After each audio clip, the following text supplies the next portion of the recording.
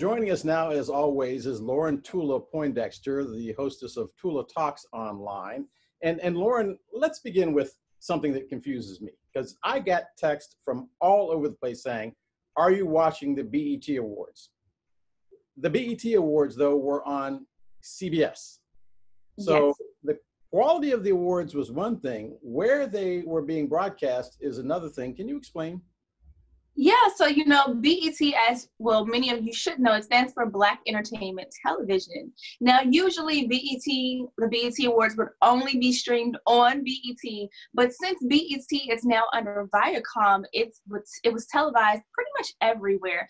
Viacom is responsible for VH1, BET, you saw it on CBS, so it was nice to see Black entertainment on national TV, although it wasn't just BET, it was nice to see the award in front of a new audience. So unlike the Black News Channel, which is Black owned and operated, the BET, the Black in BET does not stand for Black owned, correct?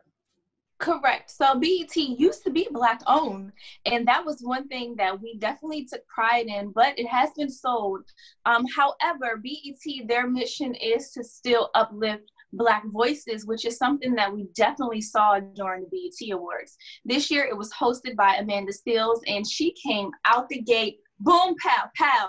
She made sure that she gave us some political statements. She made sure that the Black voice was heard, that the Black presence was felt. And I personally think she did an amazing job as a host for this virtual award show, because I wasn't quite sure how they were going to be able to pull it off. So let me go back to boom, pow, pow. We'll pause at boom, pow, pow so people can see exactly what boom, pow. There were two pows, right? Pow, pow. Let's take a look.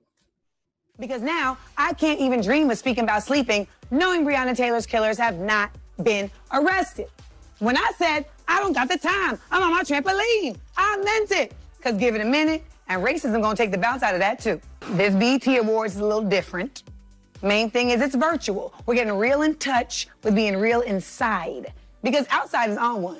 It's got COVID and cops and Karen's gone wild. It's like we hated on 2019 so much, it called its brother 2020 to come through and provide a collective mollywop. And that's precisely why we had to do the awards, because we deserve a break. So everybody was talking not only about the hostess, they were talking about the acts. The fact that they managed to pull this off and with social distancing, virtually in many instances, they said it was a television moment to remember. It definitely was. Again, I was a little concerned as to how they were going to be able to pull off this award show. But, thanks to technology, the artists did an amazing job. I think it allowed the artists time to prepare their performance. So we did see some performances taking place in people's houses. Megan Thee Stallion, she went out to the desert, gave us a Tupac California Love style performance, which was absolutely amazing.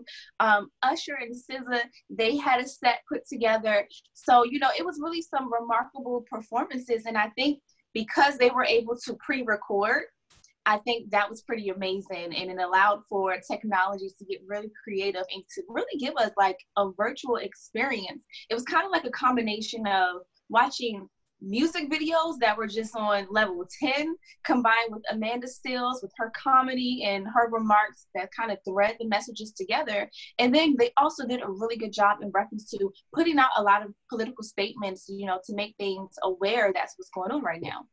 One of the things I think that people found amazing about it, and perhaps reassuring, is that Black Americans have always prided themselves at being able to take less and not only making more out of it, but making extreme out of it. And a lot of people took pride in the fact that the artists and entertainers on the BET Awards managed to do just that. Also, picnics. We are known for our family reunions. If I have one T-shirt from the green side of the Walters family to the other side of the Walters family to the brown side of the Walters family, all of them saying I was there. But now even the family reunions are having to go virtual. Yeah, everyone is going virtual at this moment.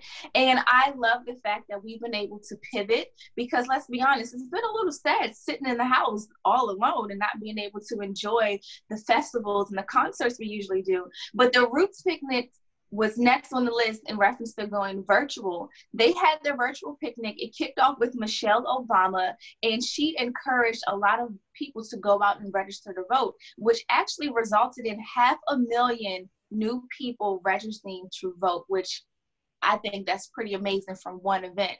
The picnic also had SZA perform.